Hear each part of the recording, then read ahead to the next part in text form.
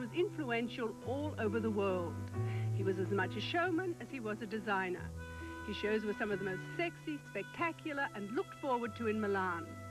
Versace was born in Calabria, Italy, December 2nd, 1946.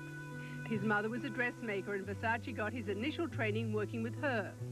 It was from her that he also got his love of fabric, something that carried over into his new business. Versace, who began designing in the 70s for such Italian houses as Gianni, Complice, and Callaghan, presented his first signature collection in 1978. He became known for his softly sensuous metal dresses, which could be sewn by machine. His leatherware for both men and women has been at the top of the popularity poll for years. Versace's business remained a family enterprise. He worked closely on the creative side with his sister Donatella and her husband Paul Beck. Versace's brother Santo handled much of the business end. Versace not only designed clothes, he did costumes for ballet and opera, and in the last few years branched into homeware.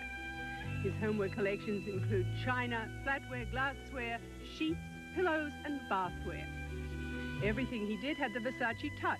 His logo was the Medusa head, and it's a theme that runs throughout his collections. Versace's homes reflect his love of ancient Rome and Greece. He collected antiquities for them and displayed them with great joy.